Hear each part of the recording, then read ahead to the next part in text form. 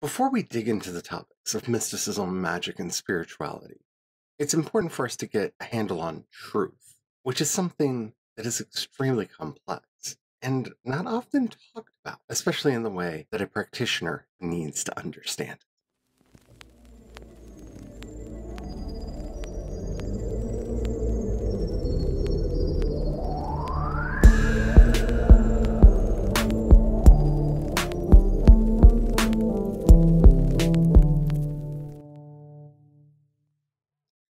Hello, my name is Charlie, and welcome to my channel. I'm a non-binary science fiction and fantasy writer who also practices creation spirituality and has done so for approximately, 20 years.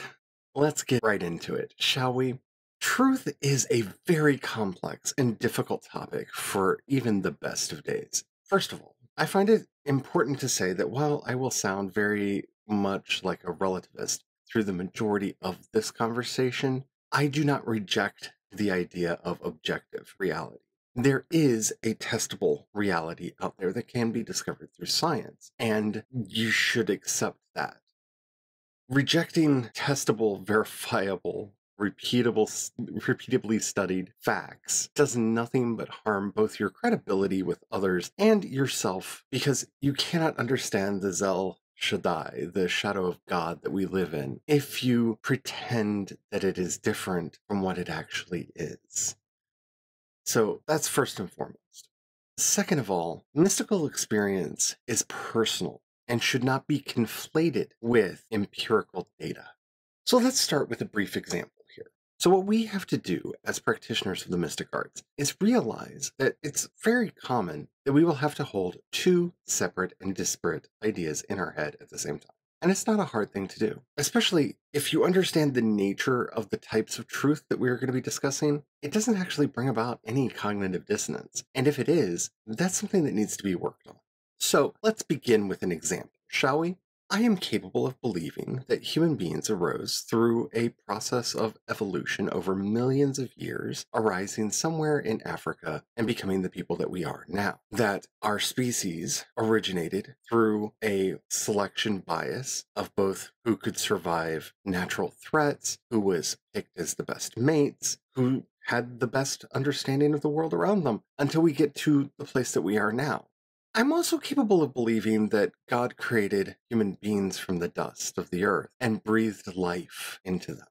These are often treated as mutually exclusive ideas, and they're not, and they really shouldn't be seen as such. And frankly, I have a hard time trusting people that take the position that they are mutually exclusive. So I'm not saying, let me say that again. I am not saying that it is our job to smooth out the edges between them. This isn't me encouraging you to go down some apologetics rat hole where you're going to have to figure out exactly, well, so when the scripture says that God formed us out of the dust of the earth, that means that when we began to walk upright, that no, none of that. That's not what we're talking about here. One of these is an empirical, testable data point, that being the evolution of humanity. The other one is a mystical, spiritual, personal experience meant to explain our relationship to God, to the universe, and to everything else.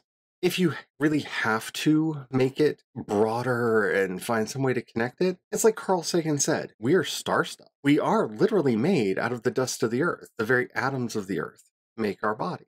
But that's not the important part of the story. It's a valid part, and it's a part that we should think about and meditate upon. But the important part of the story is, and God breathed the image of God, the Zel Elohim, into them. This gives us our understanding of both our relationship to the divine, to the spirit, and to the world around us. We are made in the image of God.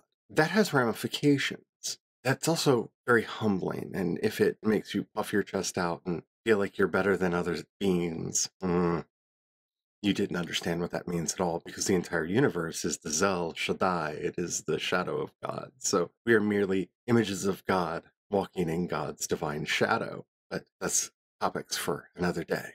The point is, it's important for us to hold both of these ideas in our heads simultaneously. We can look at how they correlate with each other, how they correspond with each other, how one augments our understanding of the other. But our job is not to find one of these statements true and another false. Our job in the mystic arts is also not to accept blindly everything that we're told. The Apostle Paul says quite clearly, we are to work out our own salvation with fear and trembling. In other words, if you're blindly accepting something because it's written in a book, okay, I really wouldn't do that. That's not what any of this is about. Because books are flawed, people are flawed. When it comes to our understanding of how mystical and magical experiences actually function, it's very valuable to look to the ideas of Ibn al-Arabi, who tells us that there is an imaginal plane that exists between us and the divine throws his words into that imaginal plane, and we collect it as much as we can in images that we are capable of understanding. You see, every prophet, every seer, every mystic, every meditator that has had a mystical experience has not ever understood that experience. And I know it's very popular for us to say that we have, but we haven't. You see, all of that experience has to be filtered through our lives, our understanding, our worldview, into something that we can comprehend, which means our understanding, our mind, and our worldview limits how we are capable of understanding that.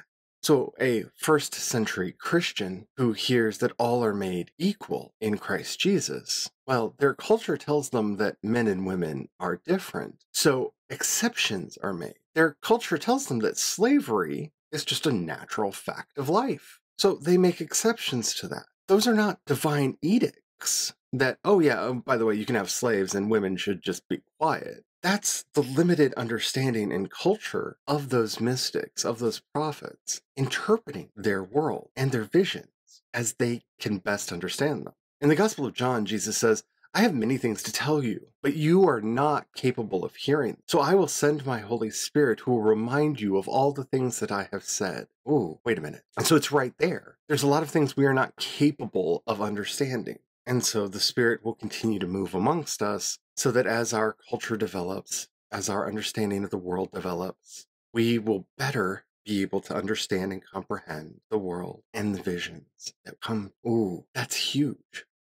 That's a big change in our understanding. And it's one that most self-proclaimed prophets tend to leave out.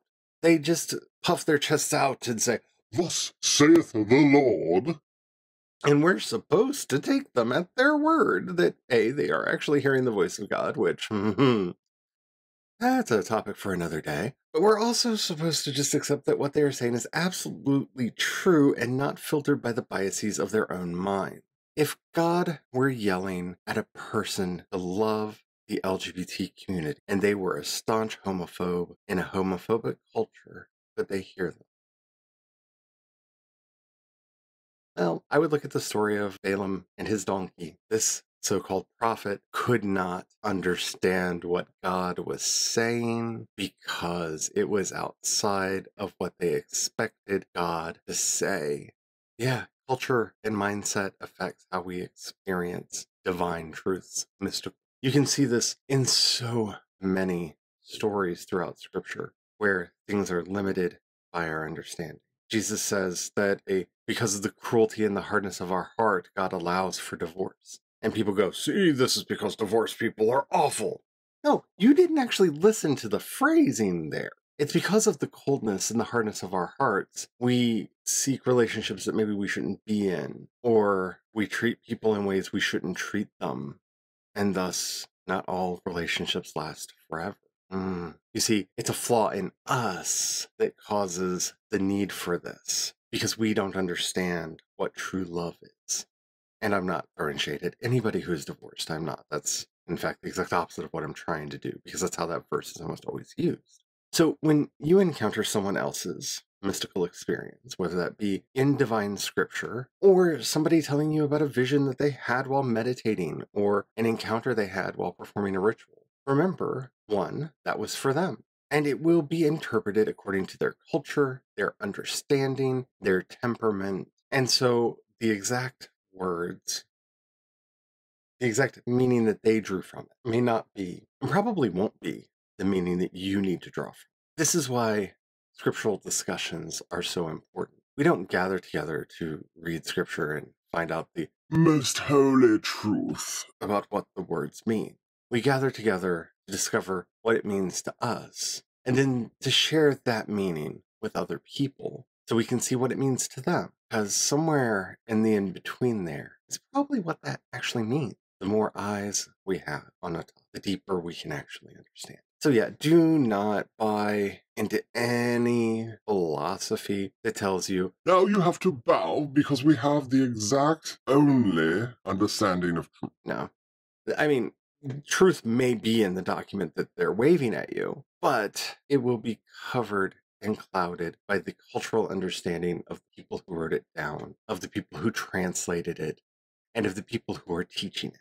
So truth is relative, but also not. I hope that made sense. If it did, yay. I'm excited. This was a very hard video to figure out exactly how to say this, and I'm hoping this works.